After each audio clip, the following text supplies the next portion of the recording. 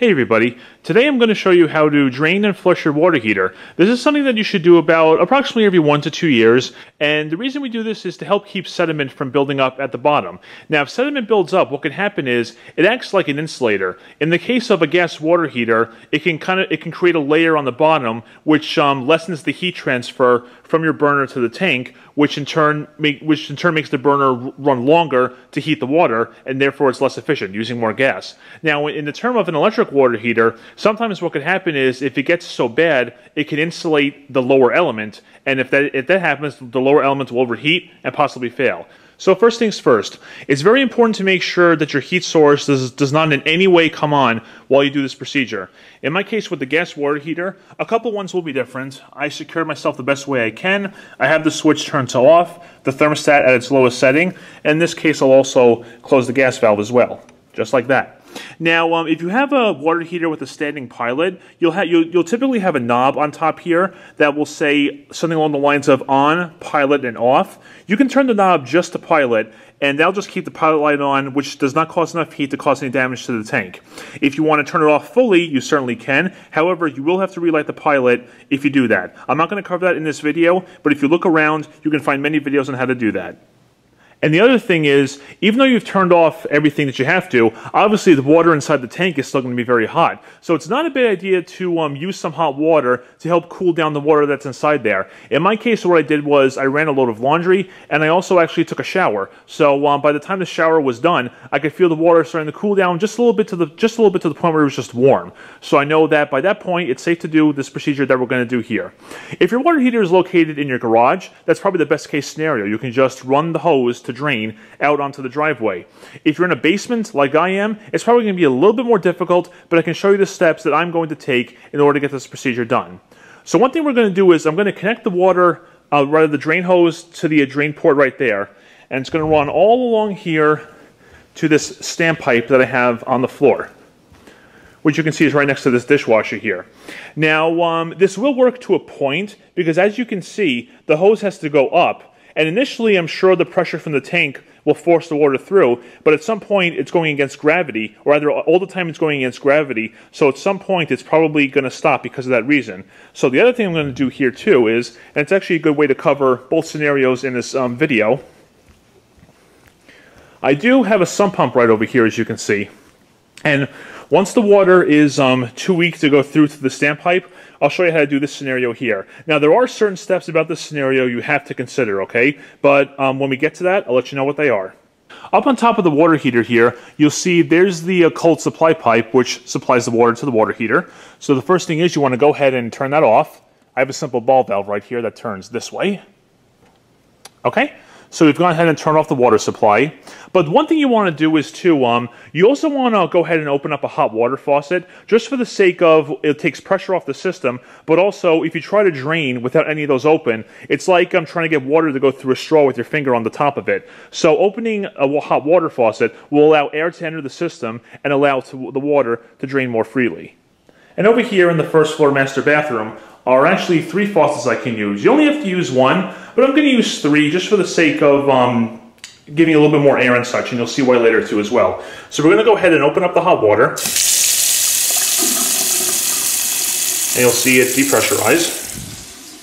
Do the same with this one, and the tub as well.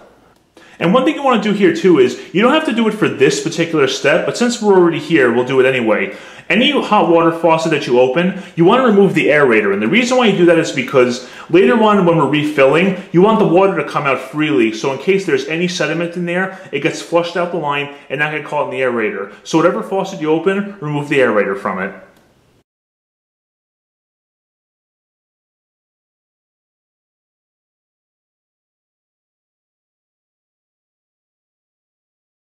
And now with the hot water faucet open, it should allow air into the system. We're going to go ahead and open up the drain valve. So on this particular valve, it opens with a flathead screwdriver. You can see the fitting right there.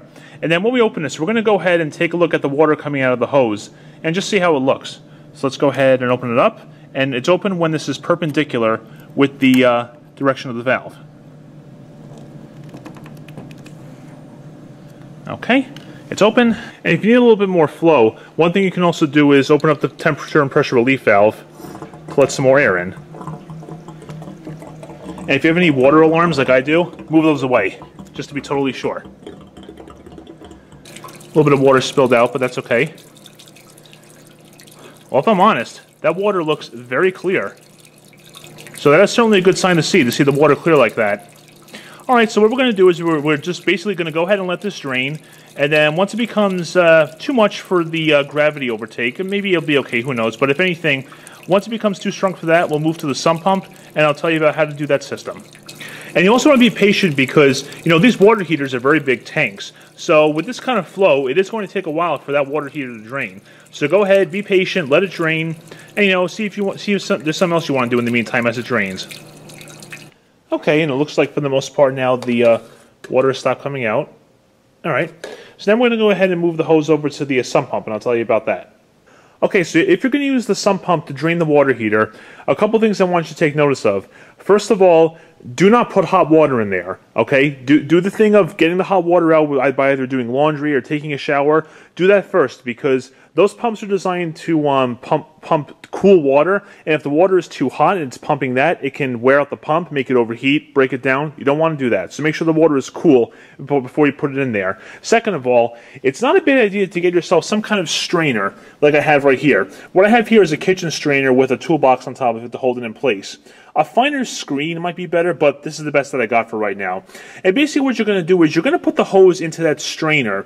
Just in case any sediment does come out, it'll help actually catch the sediment onto the strainer instead of putting it into the sump and making the pump try to take it, which you don't want to do. You want the strainer to catch any sediment that it might be. So put the hose in there and you can drain it that way. Okay, so I have the hose in there over the strainer. Let's go ahead and open the valve back up, see what happens.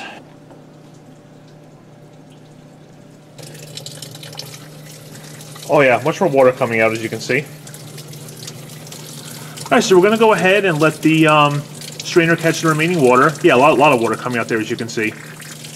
Okay, so as you can see, we've gotten all the water out of the water heater. Came out pretty clean as you can see, which is definitely a good thing.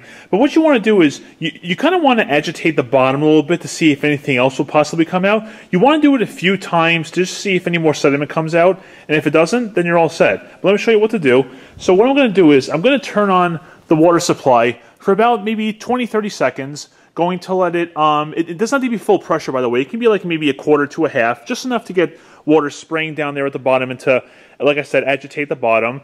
So we're going to go ahead and do that, and then we'll see how the water is coming out. So we're going to open it just a little bit here.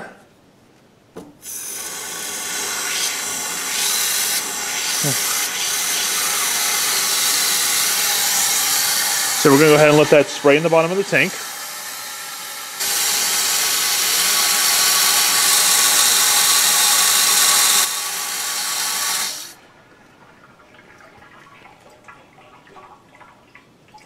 You can hear the water going on in there.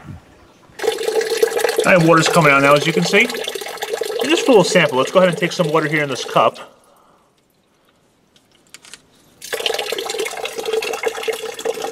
And looking at the water, there might be a little bit of a color to it, as you can see. So, yeah, so this is why you want to agitate the bottom. So basically what you want to do is you want to keep agitating the bottom of the water heater like that, and then once this water comes out all nice and clear, you should be all set. So keep agitating it a few times, again about 20 to 30 seconds of letting the water run, let the water drain, see how it looks, and then you know if you're all set afterwards. Okay everybody, so I just did that for a fourth time now. I basically let it drain, turned on the inlet again for about 20 to 30 seconds, checked the water, let it drain again, and by the third time I did that, the water looked clear. But I just did it for a fourth time now. Again, turn the water on for 20-30 seconds, then turn it off and let it drain. And now, if you look at the water this time,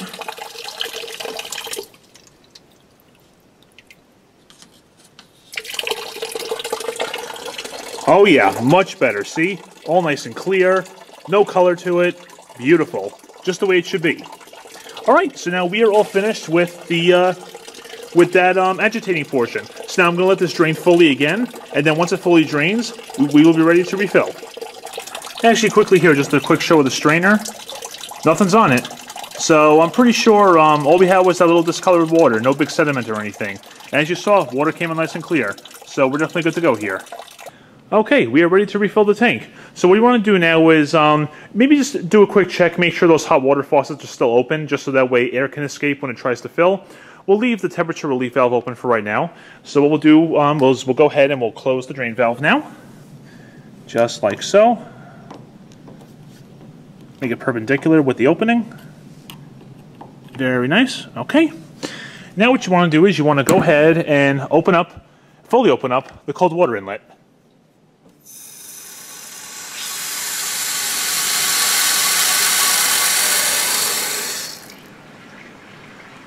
Okay, and as you can hear, the tank is now refilling.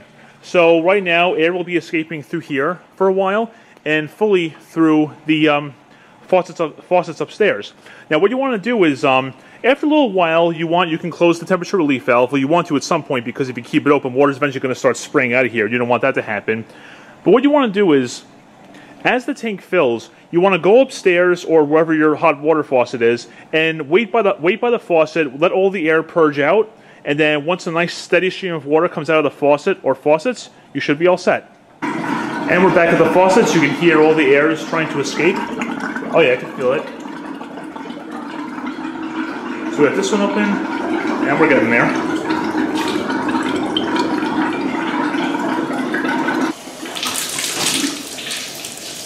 There we go, we got some water coming out now.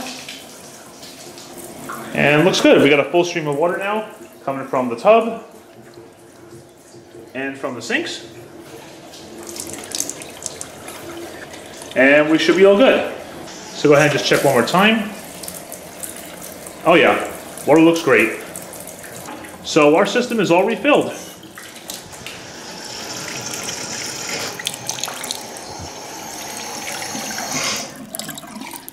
And needless to say, once you have a full stream of water coming through your faucets, make sure you go ahead and reinstall the aerators, and the O-rings of course, into the faucets. Okay, and once everything is all full, you got the air out of the lines, you are now ready to restart your heating source. So if you have an electric water heater, turn the breaker back on. On this particular gas one, we're going to reopen the valve. Okay, and I'm first going to turn the thermostat back to where it was. Right around there. Okay, and simply turn this on, and momentarily it should start.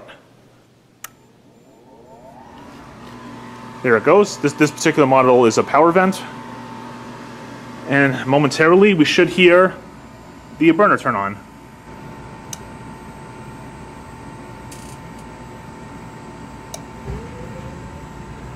And we have ignition. Just heard it turn on.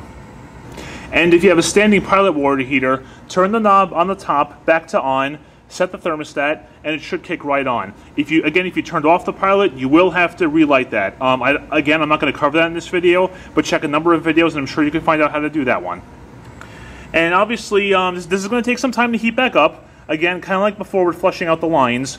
The larger your water heater is, the longer it's going to take. So be patient, could take a while, but soon enough, you'll be back to having hot water once again. And there you guys go. So that is the procedure of flushing a water heater to help remove any sediment. Again, it's good to do approximately every year, maybe 2 years, but maybe sooner if you have well water or very hard water, because you want to keep the water heater in the best shape that it possibly can be. And I'll take the hose off and everything when time permits. But there we go. It's all refilled, heating back up, no leaks. We did a good job. So hopefully this video was helpful to you, and if it was, fantastic. Glad I could help you. Thank you very much for watching, and take care.